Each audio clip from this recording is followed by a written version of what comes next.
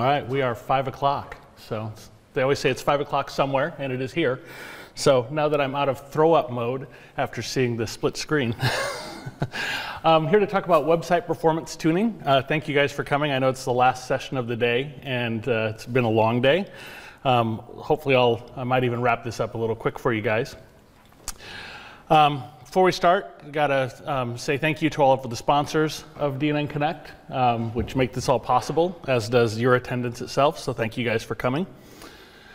My name is Ron Eastman. I'm the Director of Technical Support for Manage.com, also formerly known as Power DNN, and I wore a nice classic shirt today in honor of Power DNN. I started 5 years ago with Power DNN. I did tech support for them for a while. I came into it with a pretty strong general knowledge of web hosting and server administration. After I started, I was a student, an adult student returning, and I got my Bachelor of Science in Management Information Systems, so a little bit of business and a little bit of computer science all wrapped up into one. My specialty in that was SQL. Database administration was ultimately my goal. I've stayed with Manage.com since, so I'm not really doing that, but I do get to touch a lot of SQL, which is nice. It helps keep me in tune for that. But the SQL training and education did help me focus on efficiency. So efficiency has become something that I value a lot. It's something that our customers value a lot as well, and my support team that I manage is very helpful in helping someone make their site efficient. So our agenda today, first, why does performance matter? We're going to talk about why it's important in the first place. We're going to talk about a tool that you can use to easily measure performance of a website.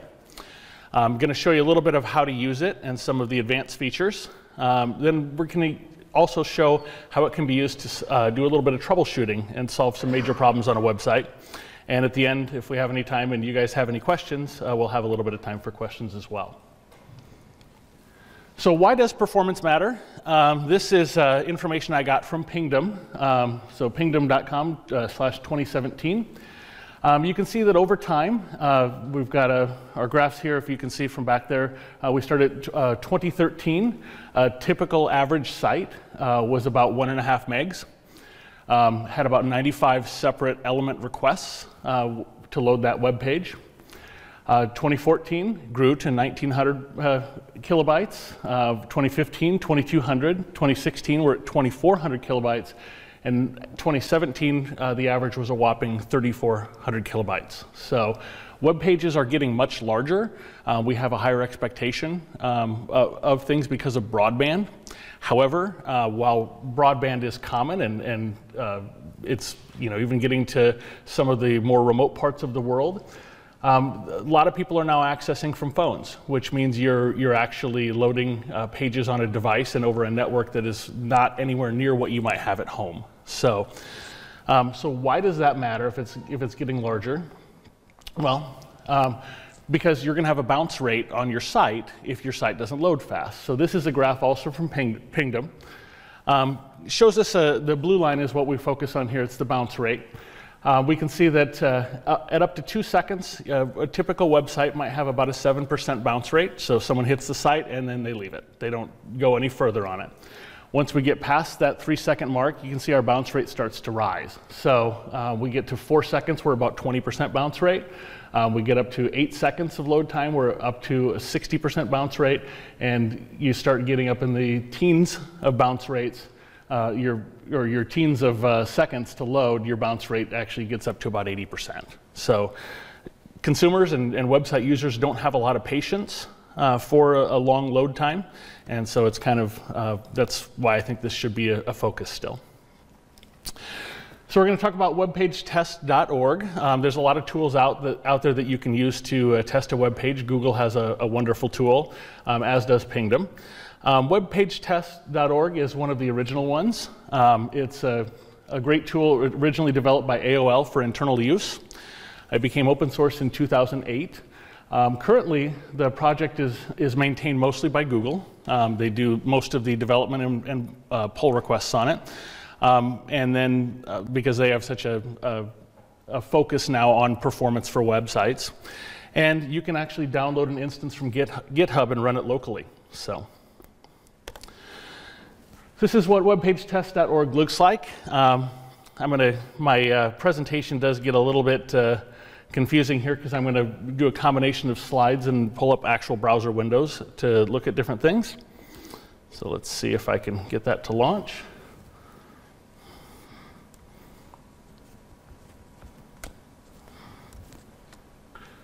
So this is launches right to a basic test where we can go in and type the URL of a website with, say, for example, we want to test dnnconnect.org.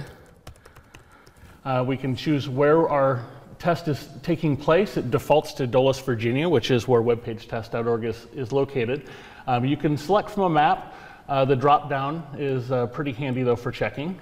So we can go past North America and get to Europe. We see Ireland, since DNNConnect.org is probably getting more hits from Ireland this week than any other time. So we'll select DNNConnect.org. We've also got some other options that we can choose from. Before we get into that, though, test location, when you're using this tool, probably a good idea to pick a test location that is realistic. If you're testing DNNConnect.org during the week of DNN Connect being held in Ireland, it makes sense to test it from Ireland to see how it's operating. But testing it from Kuala Lumpur, Malaysia is not going to get you a realistic result for what a user experience is really like. You can choose your browser. Right now, Chrome is about 60% market share on browsers. Utilization, 12% for Safari and 12% for Firefox. So I generally default to Chrome. We've got some other options too if we open up the advanced settings tree.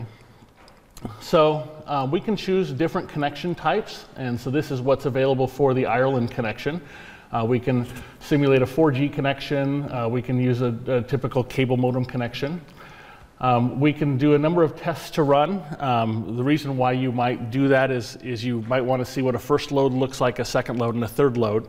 Most of what I'm going to show you today is just done with one load. We have also keep test private. It defaults to that, which is handy if you're testing a client site and you don't want them to be able to go look up the history of the site tests. You can kind of maintain a little privacy, and I like that it defaults to keeping it private. We've got several other tabs. I'm not going to cover all of them, but I just want to hit a couple highlights here. The auth tab is an authorization tab, or authentication tab rather, where you can use a username and password if you have a site that is primarily loaded after a login page. You can put login credentials here. It gives a nice warning letting you know that to keep your test private, it's a good idea to use a test account for that you create just for the test. We also have a script section where you can enter scripts. There's a lot of custom scripts, and you notice they've got a link for documentation there to show you how to make scripts to do different things. But this is where you can plop a script in, and several of the examples I'm going to show do use scripts. We can put in blocks, and the blocks allow us to block certain elements on the site, and we also have single point of failure to simulate situations where we have a different source that might be failing, and we'll talk about that a little bit later in the presentation. And then we have a custom tab, which I've never used before. So back to that. So I did a web page test. This is manage.com, our website. This is run from Denver, Colorado. It's one of the closer locations to the data center which we host this site from, which is in Bellevue, Nebraska, in the middle of the United States. On this test here, we're going to go through what the letter grades mean. We have first start off with a time to first byte. That in this case scores an A. The value is calculated, I have that on the bottom, or it's 100 minus the observed first byte time minus the target first byte time divided by 10. And the target first byte time is the round trip time times 3 plus any SSL handshake time. In this case, our first byte was about half of a second, 0.459 of a second, which does score an A in their rating scale. Their rating scale, there's letter grades, traditional, same as you probably saw in college, where a 90 plus is an A, an 80 to 89 is a B, etc. Our next feature is Keep Alive enabled. If you have Keep Alive enabled on your site, it does show you that as an A or as a fail. So it shows the number of reused connections divided by the expected reused connections. Compressed transfer the value is the optimal resource size divided by the actual resource size, and we're talking about the CSS, JavaScript, HTML. No images are included in that. Compressed images has its own section where it's the optimized image size versus the actual image size, and we'll talk a little bit more about that. And then cache static content, which gives a value that's based on the expiration score divided by the number of static resources. The expiration score is 100 if it's 1 week plus setting on your cache expiration, 50 if it's 1 hour plus, and 0 if it's less than 1 hour.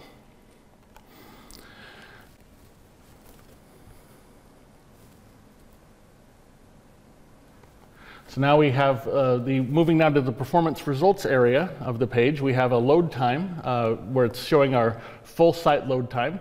You'll notice that that load time is actually the same as the document complete time, 4.258 seconds in this case. That's from the first request to the browser load event. That's the same as the document complete.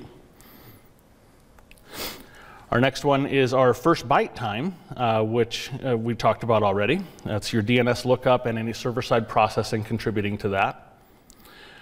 Start render is when the page starts to build and show in the browser, so you can actually see some content appearing. And then we have document complete and fully loaded. Document complete is when it fires the document complete message to the browser saying that it's fully loaded, but there could be other secondary content that appears after, such as a favicon or other post-load events, which show up in the fully loaded section, and the cost section I just ignore. So this here is the waterfall view, gives us a nice view of our content loading. This is from manage.com, from the live site. We see right there at the top where we have our first byte time. In this case, it's coming in at just about 0.5 seconds, and that's composed of the initial redirect. When I tested this, I tested straight to manage.com. It does a redirect to secure manage.com to HTTPS, and that total turnaround, including the SSL handshake, took a half a second. Once that's complete, we can start our document load, in which case our first part is the default CSS, and followed by several other CSS files that start to appear. Our start render time is the green line that you see. That's what we looked at before, where the 2 seconds where we're starting to see content appear on the page.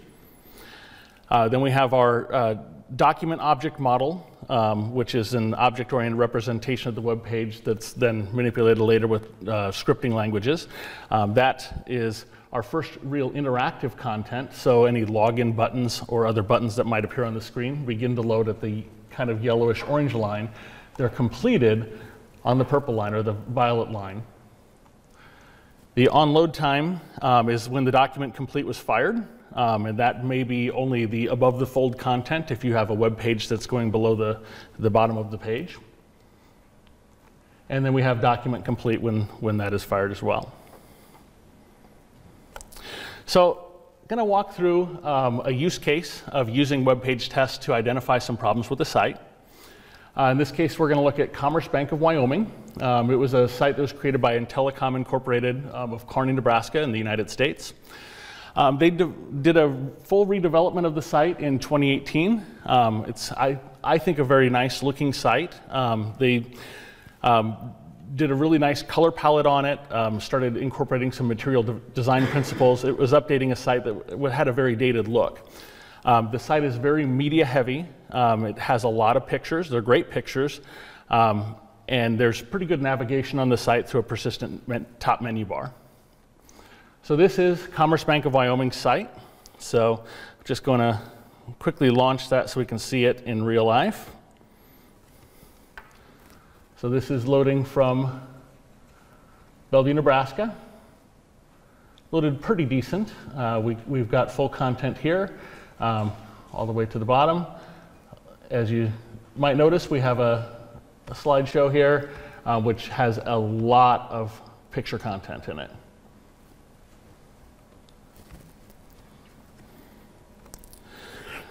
So I did an initial test for Commerce Bank of Wyoming using their development site. So that's why you see up in the upper corner there under web page performance test for cbwy.intelecomweb.com. That's where they do dev work for Commerce Bank of Wyoming. This is their initial test from the development site. You'll note that we have a first time byte, which is quite high. I'm going to bring up the waterfall view here.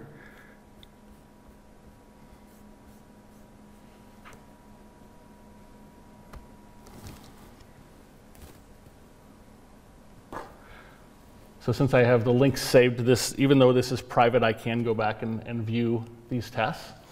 Our full load time here is 15.718 seconds, not an outstanding number. Our first byte time was 1.13 seconds. Our start render doesn't start rendering till 3.4 seconds, was visually complete though at 16 seconds, which is a really, really long load time. We'll note that this has 85 requests, or 86 if you consider the favicon that loads for the site. And we get our waterfall view here that shows the full load of the site. Our content are those really large pictures that we see.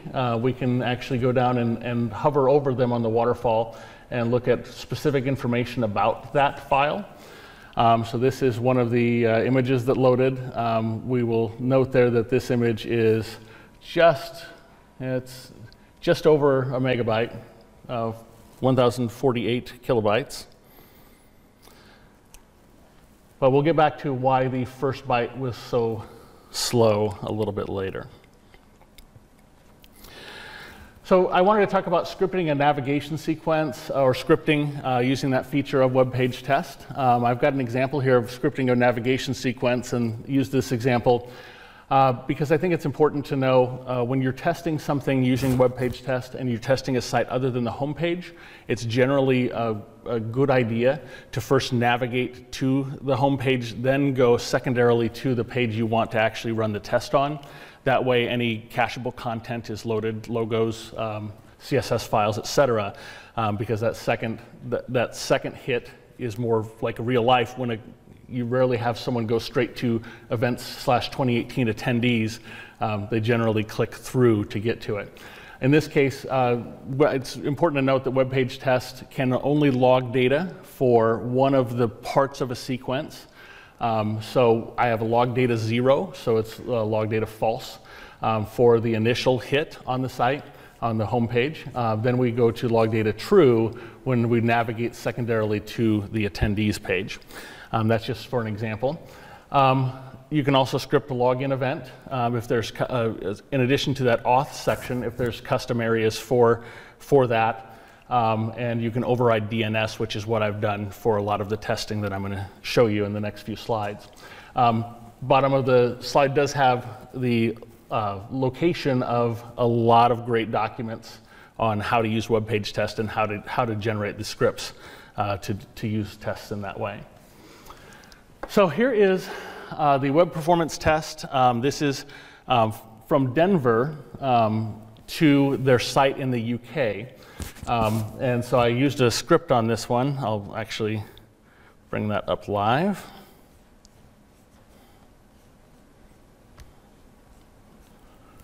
There we go. So you can see the script that I ran. Oh, are we on that one? Here we are. It doesn't quite give what I was looking for, but I usually can open up the script. It says scripted test, but you can usually click to see what the script was. The script in this case was an override DNS to force it to go to this secondary site. Just a quick background on why we have this secondary site. They have a high availability environment, so they have redundant sites in Bellevue, Nebraska and the United Kingdom. Being a banking site, they want 100% uptime. So we actually load balance that to go to the failover site when necessary. And I wanted to show this one because it's a good example of showing a little bit of geographic latency as compared to the other site. So we have a geographic latency that's extra long in this case. Our first byte time is 0.834 seconds, and that is the partially caused by the SSL handshake that occurs, which is generally at least 3 parts of the handshake. But that's what we look like from the UK.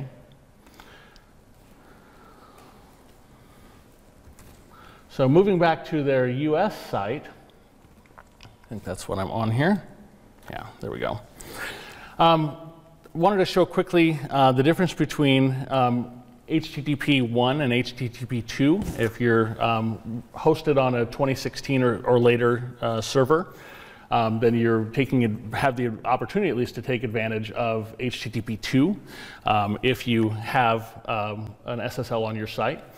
That allows asynchronous hosting to occur, asynchronous loading of events. So we can see a difference here. I wanted to show what that looks like. Same site in the development site versus the UK site. We see that our load times all start asynchronously for each event as it's triggered. And that carries on through all the following external pieces as well. The JavaScript and CSS are minified on the HTTP 2 site that we see here, so an asset-to-asset comparison is not quite fair on this one, but I did want to show the difference in that since we're going to see that as we go through here. So this is Denver to Omaha on their live site. So we were 14-second load time, so a really terrible load time. Our first byte on this one, this is their live site. It is running HTTP 2. If you note the waterfall below, we do see the asynchronous load with the solid left-hand start times for different elements. I'm going to launch this one if I can. There we go.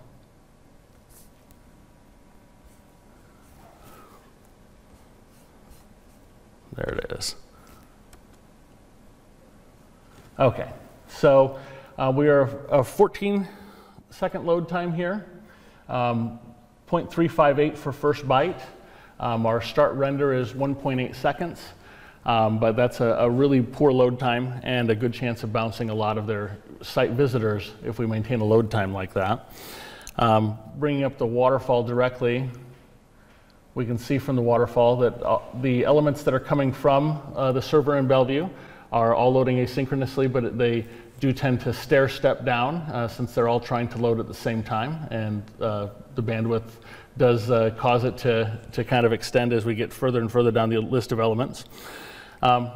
This one I used on their live US server, as I mentioned. No, actually, no, this one was not. This was a different one that I did where I set them up on a different server. Sorry, a little confused on that one. We go to this one. Let's see, are we off the browser? No.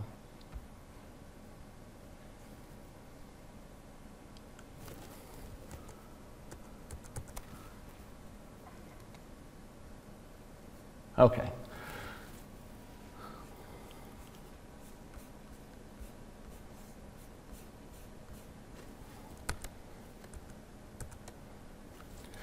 Okay, so this is our Denver to Omaha. This one, I made some changes to it. This is not on their live site. I put them in a development environment. I scripted so that I could go to a different IP address for loading the site. Going back, and we'll look at that prior one where we had the images were not compressed, and we had an F score on that for the images. Our total content for the document was 8.196 kilobytes. On the compressed images, we got it down to 2,222 kilobytes. And that was all just from compressing images. So I wanted to show a neat piece of the tool here. Let's see if I can bring that up. There we go. So if we select the compressed images, it shows us all of our content here and what the sizes are, or the score for it. We're on the new compressed images one. Let's see here.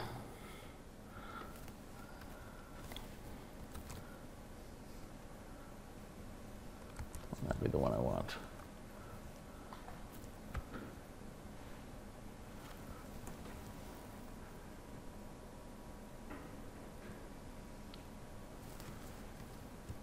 Too many windows open at once. Sorry about this, guys. On this test here that's loading, this was the test server with large images. We can get the test up. It's, well, wait for it to load while we're talking about it from this slide. We see we have an F for our score on the compressed images.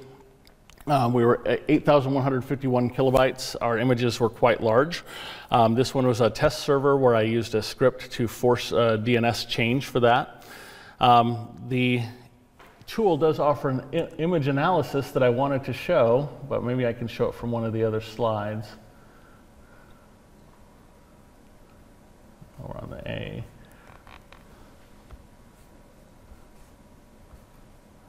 Of course, we're all on good scores here, and I can't find, or here we go, image analysis. Their tool will look at the images that load on that page, and this is actually pulling from the live site right now. It's going to do an analysis of the images and then give you a score as well as optimized versions of the images. So here we see we have a full-size image here, 2.3 megabytes on this image. This was a pretty large image. It's after compression. With their recommendations at least, we can get it down to about 430 kilobytes to get a much quicker load on the total amount of images. So here we are with one of their photos here, 685 kilobytes on this photo on its initial size. If we resize it, it's recommending that we take it to a JPEG that's 51.2 kilobytes, which is 7.5% of the initial size of that file, which will increase our load time quite a bit. And I think I already showed you the score on that one. But it does go through all the images that load on any particular page, and you can actually even download the updated pictures right from here if you wanted to then upload them to the site. Back to the slideshow. So we had an F for our scoring compressed images on our first run through before we compressed them. We got it to an A afterwards, and we got our load time down to 4.558 seconds, which improved that quite a bit. Just to show before and after on those images, following the recommendations that image manager offers. This picture of the dog, I liked it because it showed a lot of detail around the dog's eye, and that's kind of what I focused on when looking at this photo. This is 1.2 megabytes in this original image. Here is their recommended 92.5 kilobytes. So you can see a slight shift in where my image is positioned, but the detail still pretty decent. Barely a change at all, yet a big change in load time when we go through those images. Our final piece on this particular site was cache static content. Initially, our score on that was an F. They were doing no caching. We switched that by adding a small web config entry. This just allows us to set so that we can have the cache content stick around, and web page test likes cache content it stays around for at least 2 weeks for those repeat views, 1 week for the repeat views. The code that you put in just goes in the system web server section of your web config. It can look just like that.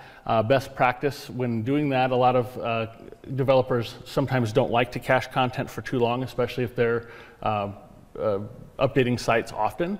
And if that's the case, you can use the client resource admin in DNN to increment your version, which will then force the browser to seek those photos again.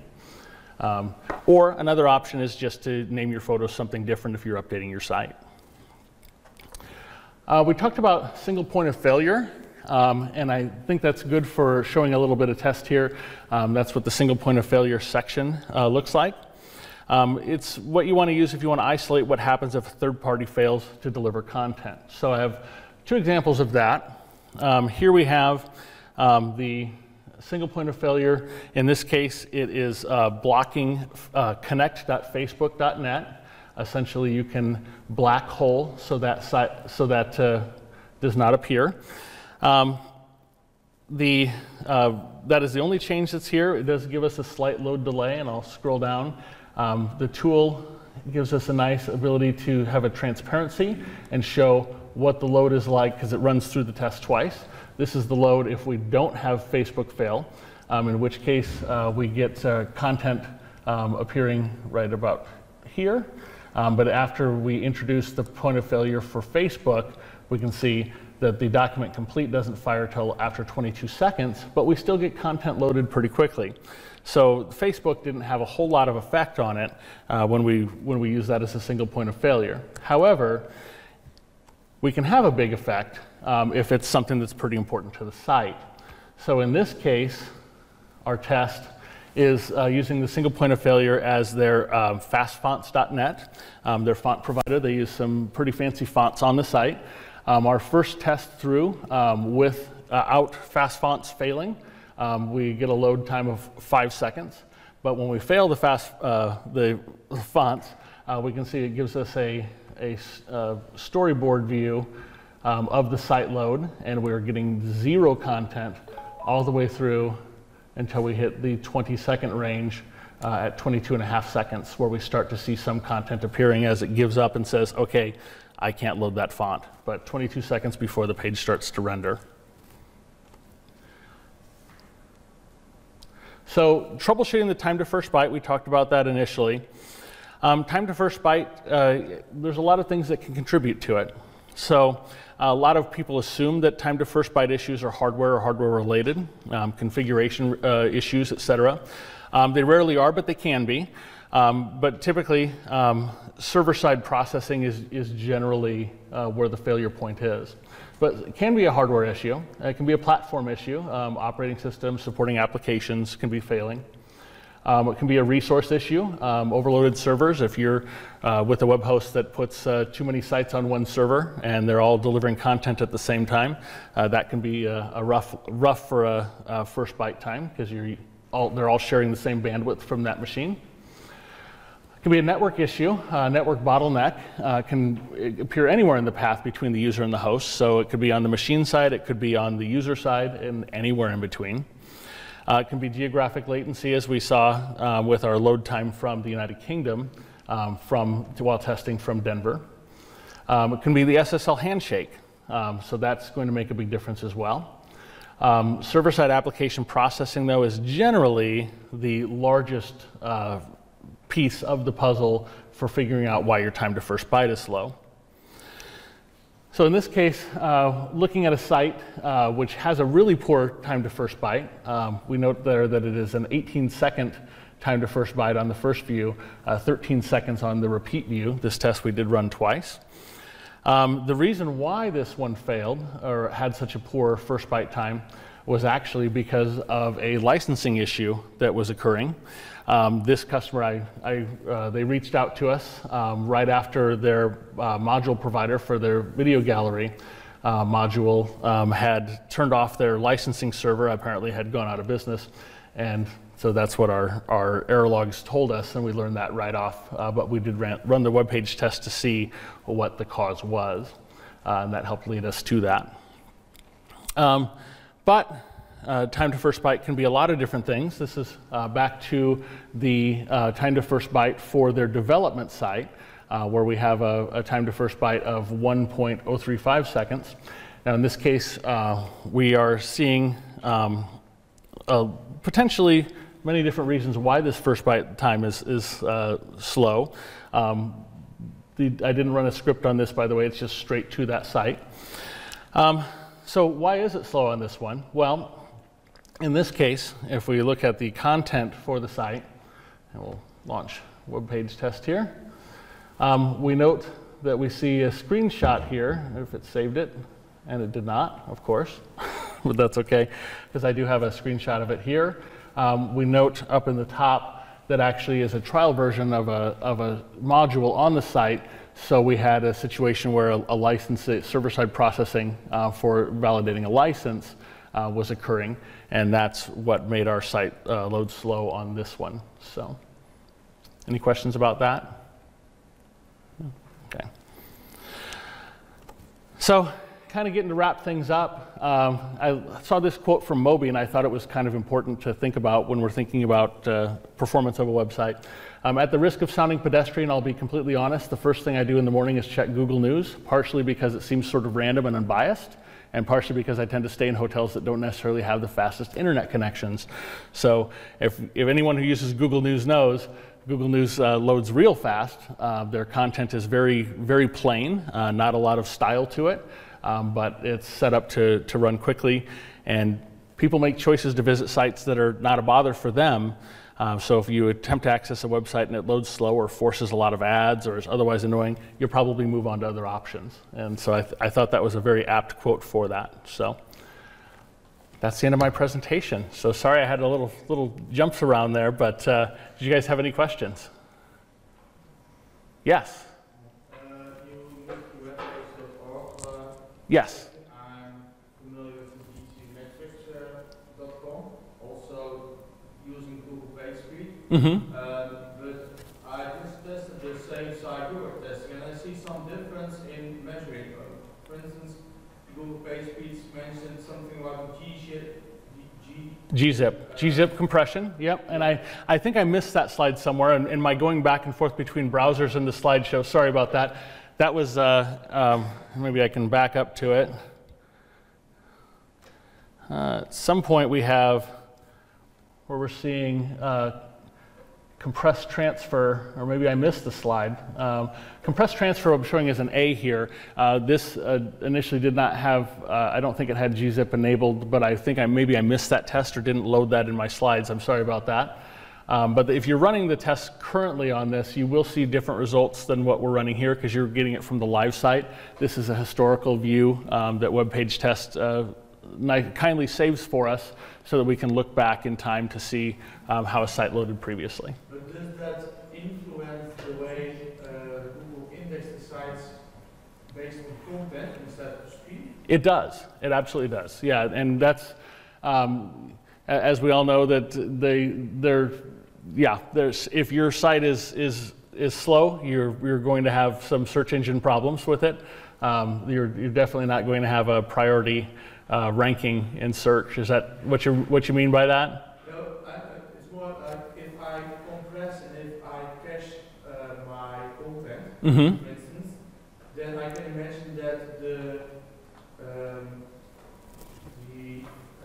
update speed of the content is not the same if it's not cached. Right, correct. So I can imagine that Google says, okay, this is more accurate content because it's not cached. Right. So it's accurate, I will get a higher index than not accurate content. And that's possible for that to happen. Yeah, I agree with that. So. You mentioned page sizes. Is there like a best practice standard for page size? You know, that's a really good question. Commerce Bank Wyoming is like I mentioned, it's a very touchy site for our client. If it's down for 10 seconds, they have a problem with it. A lot of times, especially when you're using a monitoring tool that's checking your site constantly and reporting it to you, if you have a slow loading site, it can time out. That testing service can time out, and it can look like it's down. I look at this original slide we looked at about bounce rates, and think. To me, I think about a 4-second load time is a pretty decent load time to shoot for. everyone's a little bit different, and it depends on what you're trying to host. So yeah, I guess I mean more like the actual like kilobytes or megabytes mm-hmm. of the overall payload of your website. Your host is going to have some influence on that, and the user's internet connection is going to have some influence on that. But probably somewhere in the maybe 6 megabyte range is probably a good number to shoot for. Certainly getting up into the 8, 10, 14, it's definitely you're going to have a high bounce rate for that because you're going to have slow load times. In Canada, we struggle with this because we have some of the highest cell phone plan rates. Mm-hmm. Yes. People, their data plans are very expensive. Yes. So if you have websites that are megabytes in file size, yes. People are going to be very happy. Generally, they're not, and I didn't talk too much about that cost feature that you see at the end there next to fully loaded. I don't like the metrics that they use for that, so that's why I tend to ignore that piece. But they do generally try to web page test. If you select that, maybe I'll bring this up and show you how that is if this saved it from my old test. But it gives you what this would cost in different markets to load this page. Yeah, I didn't realize Canada was so expensive. So Canada has extremely high cell phone prices. But you have good network connections there. So yeah, the networks are good, but they cost. Yeah, I'm glad you brought that up because it's something I generally don't pay attention to as far as from a troubleshooting perspective for customers. We use web page test a lot. So as a web host, when you see problems with your site that you've identified, you generally reach out to your host because you think something they're doing is wrong. That's the standard thing, and I don't blame anyone for that. So we use web page test a lot of times to prove that we're not doing something wrong. It's to prove our innocence and show, kind of lead back to where a problem or bottleneck might occur. But yeah, you get too big, and that site, if you had to pay 97, and I think 97 cents sounds a little unreasonable even for Canada, to load that page. Do you disagree with that? I guess I'm not sure what they're basing off of the 500 megabyte allowance. So yeah. And I guess in Canada, 2 gigabytes of data per month costs on average a new cell phone plan, like yeah. 60 Canadian dollars a month. Oh wow, I feel so sad for you right now. I have an old plan, so I get a little bit better than that. But yeah. If you're grandfathered in, I suppose it's better. But when I've looked at these numbers before, they seemed really off to me.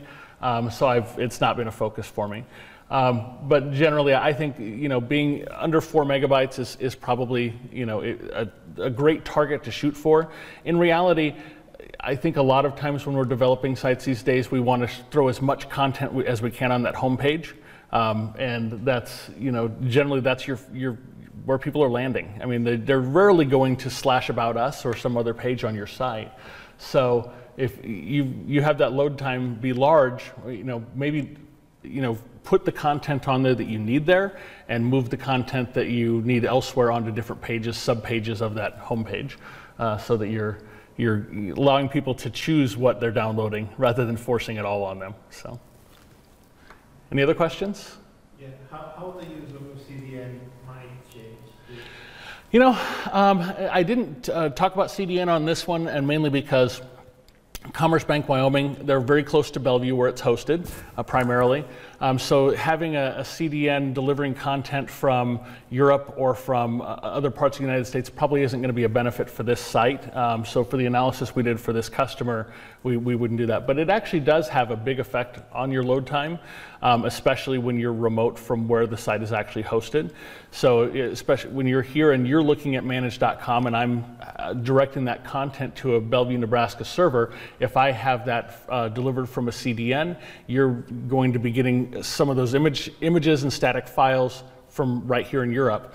As a matter of fact, for a while we did have manage.com on DNN Sharp's CDN, which you guys, I don't see Bogdan in here, but very quality product, easy to set up and use. And Bogdan did let us use that for a while, which we liked, and it did improve our load times, especially worldwide. Not so much locally, but our customers are everywhere, so it was a benefit from everywhere. I think what it is locally, so it means that your main audience is in a given country, and you have the server in that country. It does, but your benefit is going to be really minimal. Your benefit if you're in Spain and your site's hosted in Spain and your customers are also in Spain, the CDN is. I'm mainly thinking about if that's way more about the parallel downloading when you download things from multiple servers. Right. Does that make any impact? When we were on HTTP 1, yes. HTTP 1, since we couldn't asynchronously download that content, distributing it elsewhere was helpful. But with HTTP 2, as long as the bandwidth is good enough to get it all at the same time, downloading it all from one source shouldn't have much of an effect. Your biggest gain is a geographic gain for the CDN. But you might see a little bit better if you're loading a very rich content site that's 6, 8, 10 megabytes, and you could be loading that from other sources, and those sources have competing resources or competing sites on that server. You'll definitely see a difference. So potentially on that, but it's normally in normal usage, geographic is really where the biggest benefit is. So, yes. Maybe I haven't seen it, but is there an option for checking it in mobile conditions? It is, yes. And I'm sorry I didn't cover that more. There's a couple different options for that, and we'll just go back to I'll just see if I can get back to the main test area. They actually, interestingly enough, have in Dulles, Virginia, which is just outside of Washington, D.C., they actually have and I've seen photos of this, a string of devices actually hooked up. So they have several iPhones, Galaxy S9, etc., all kind of lined up in a row. There's not many of them. They're actually using those physical devices to do this. But you can see the list of Android devices there and Apple devices that are in Dulles. And sometimes though when you select these, and just for fun, maybe we should launch one on one of these. Let's just pick, I want to pick something that might be pretty high use. I think that says iPhone 8. And then we'll just test, this might take a second to run, which actually would just kind of be the point. So we'll do DNNConnect.org on that iOS 8 device, or iPhone 8 device. We see we're waiting at the front of the queue, which actually is not too bad. A lot of times I've gone in to see these devices and you might be waiting behind 10, 12, 50 other tests. Some of these are in pretty high demand. Alternatively, there's also options in the Chrome tab to do essentially, what's the word I'm trying to think of, where you're synthesizing that mobile experience through Chrome, which has the capabilities to do that. And maybe I should just, there we go. And actually, not too bad of a test there. 5 seconds from the US on a mobile device, not too bad. For our site hosted in the Netherlands. The options there on the advanced settings allow us to choose that in Chrome as well, or we can choose a mobile browser synthesizing. I don't know the right word to say right now. And we have a lot of choices that Chrome has built in. So not quite as accurate as using the actual device, because you're using, you're synthesizing the screen resolution, you're synthesizing the device from a browser perspective, but not necessarily from a processing power perspective, because it's doing it still on a full-size computer. So, yeah. Yes. So, what with the websites that has a lazy loading? Yes. So I need to go to the end, then some content will be displayed. Can I test that page also? Yeah, absolutely. You can go direct to that page, and that's. Actually, we should, where was the tab that this is not really the lazy loading, but it's kind of does show us, this is DNN Connect that we just tested. A good example of seeing how an HTTP 2 site does load, because we get all that asynchronous content coming from the server. But it also does show some of the impact of the redirects. In this case, we have redirect to www as well as a security redirect to HTTPS. But yeah, you can configure it for all kinds of things like that. So. Any other questions? Excellent. Well, thank you guys for your time. We went just about 50 minutes, so you guys get out of here early and get to go have cocktails. So thank you guys.